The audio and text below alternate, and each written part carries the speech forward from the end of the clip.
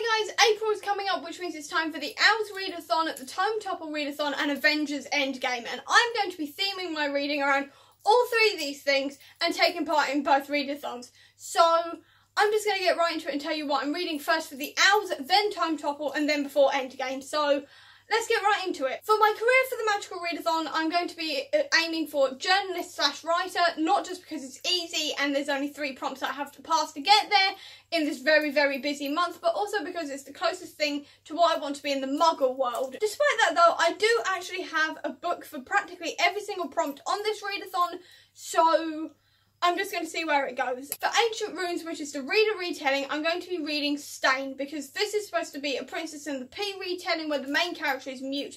I know nothing further than that.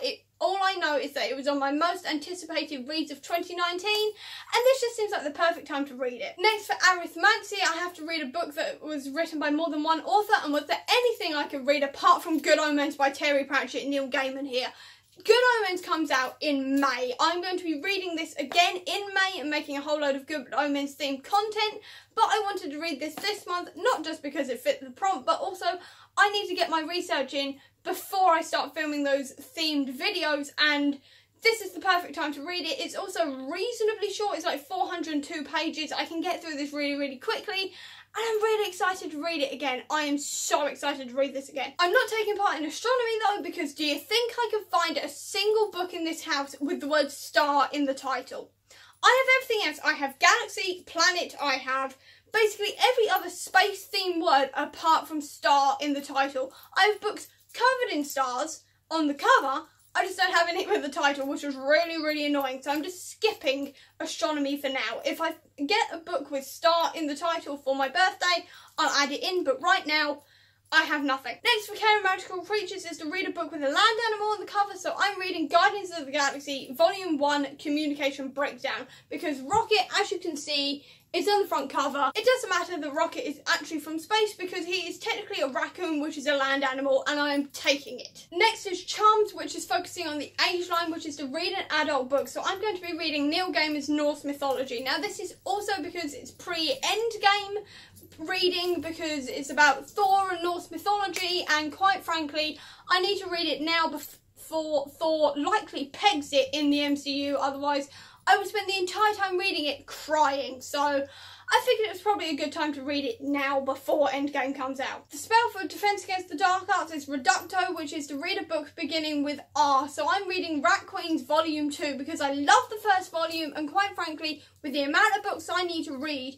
it's probably a good idea to get some comics in there as well so I can sort of just get through a few more prompts, you know what I mean? For divination, we have to read a book that's set in the future, so I'm going to be reading Testing Pandora, which is set quite far in the future, and it is the prequel to Failure to Communicate, which I loved so much last year. I can't wait to read more about Sandry and where she comes from and how she ends up on the ship with the rest of the crew. Also, it's about 150 pages long, so I can sort of speed through that in an afternoon, which is really useful when I have so many books to read. Next is Herbology, which is to read a book with a flower on the cover, which is Forest of 1,000 Lanterns, which I'm reasonably excited to read. I mean, it's quite short, so I could probably get through it quite quickly to add up the amount of passes I've got, but also it's got flower on the cover. It's also a retelling, which means if I don't get to Stain, I can use it for the Ancient Runes prompt instead if I have to, which is really good. Next, for History of Magic, we have to read a book that was published at least 10 years ago, so I'm reading Artemis Fowl 4, which is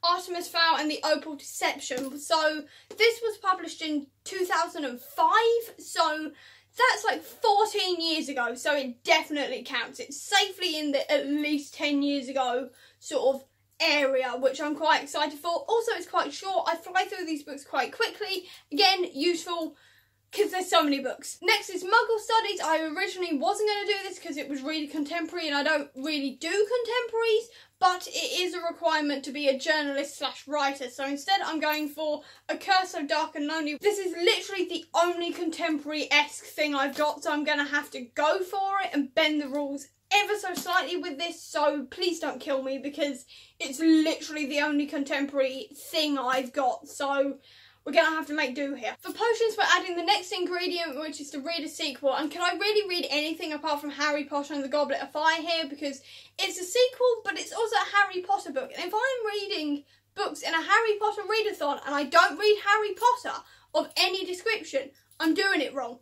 I mean, the size of it is a bit of a problem, but at the same time, I did fly through the previous one, and I am fingers crossing, hoping that the same thing happens this time as well. For Transfiguration, we had to read a book that either had sprayed edges or a red cover, and I've gone for the red cover of Secret Invasion because, again, pre-Endgame reading, I feel like this may be the next sort of storyline in the MCU, considering the Skrulls have just turned up in Captain Marvel. Also, I needed more comics on this list, and while it is a chunky comic, it's still a comic which should only take me a couple of hours to get through, which is going to be very, very helpful in all of this. To get the outs, I need to be a journalist / writer. I have to do one subject of choice, so I am prioritising Harry Potter and the Goblet of Fire. I've also got to read a history of magic, which is going to be Artemis Fowl 4, which is Artemis Fowl and the Opal Deception. And I've also got to do Muggle Studies, which is A Curse So Dark and Lonely. So they're going to be the main ones I am focusing on for this readathon, but I am hoping that I am going to read more than that, fingers crossed. Then for Tome Topple, it's basically the same books I have just mentioned, so Harry Potter and the Goblet of Fire, Stain, and also A Curse So Dark and Lonely. Now, I'm going to be prioritising Goblet of Fire and A Curse So Dark and Lonely, but if I get to Stain as well, fantastic. But if I don't, at least I've got the two books I really need to read to pass and get my qualifications, or at least start my qualifications, to be a journalist / writer. Then my pre-Endgame reading is going to be all those Marvel comics I have mentioned alongside Norse mythology and these ones. These ones include the sequel to the first Guardians of the Galaxy comic I mentioned, which is Guardians of the Galaxy Volume 2 Riders in the Sky. Now these two comics actually focus on the storyline of Gamora trying to find the Soul Stone, so I probably should have read these pre-Infinity War, but obviously I didn't know that that was going to be happening, so I'm catching up now with these comics and I really can't wait to read them. I've had them sitting around for like a year now, waiting specifically for April, and I'm really excited to get to it. Next is a Gamora solo comic, which is incredibly short for a graphic novel anyway, so I should hopefully be able to fly through this one. This one is Memento Mori, and that's literally all I know because it was on my to-buy list for a very long time. I saw it in London in February, snapped it up, still can't remember the actual storyline to this. I'm just excited to read it because I'm convinced that Gamora is actually coming back and she's not actually dead. Next is Civil War 2, despite the fact that I haven't read the first Civil War, simply because this has got Carol Danvers in it interacting with other Avengers. Now this one is going to be very bloody and sort of vicious like I'm expecting, but at the same time I wanted to read something that was about the Avengers and Marvel characters, which included Captain Marvel. So I figured this was a good plan. I don't know if anybody dies, and if they do, I'm considering that an omen for Endgame. Anything I read that has a character from Marvel who die in the comics, I'm going to consider it an omen. So I'm very scared, but dealing with it. Then I've got a couple of Hawkeye related things. The first one being My Life as a Weapon, because I have not read anything with Hawkeye in. I've read basically every other comic character who's in the MCU in comic form, but I haven't really read anything with Hawkeye in, so I'd like to rectify that with My Life as a Weapon. Also, I'm going to be reading Kate Bishop's Hawkeye storyline, or at least the first volume of it, because after that latest Endgame trailer with the girl with the bow and arrow, I'm semi-convinced that that is Kate Bishop who takes over as Hawkeye when Hawkeye is Ronin, and he is clearly Ronin in the film. So fingers crossing on that front that this is going to give me a bit of background to Kate Bishop before the film comes out. And if it turns out that the girl in the trailer is not Kate Bishop and is actually Hawkeye's daughter or someone else, like, I reckon it may be, at least I've been introduced to a new Marvel character I knew nothing about before. And if I get time on top of all of those other books, I may read the first Civil War and The Road to Civil War, because I recently bought the comic and it's probably a good idea to read The Road to Civil War before Civil War. The only problem with this is that I know how it ends, and I know that it ends in major character death. And I'm very scared, considering who actually dies in this comic and the likelihood of them being killed off in Endgame. So this isn't officially on the list, but I may read it if I get time.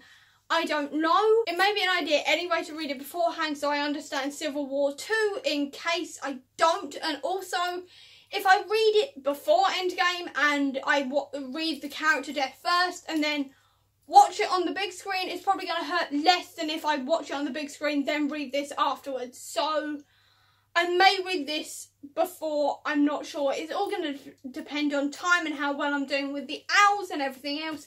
I don't know. And that is everything that I want to read for all these readathons and pre-Endgame. So what I'm going to do is focus on the books I need to pass to get to the journalist/writer career and all the comics. If I read more, fantastic. If I don't, at least I've passed. So I hope you enjoyed this video. If you did, please do give me a thumbs up. Comment down below with what you're reading for the Magical Readathon and Tome Topple and pre-Endgame. I'll also leave a link down below to all of my social media if you want to check it out. And if you want to see any more of my videos, please click subscribe here.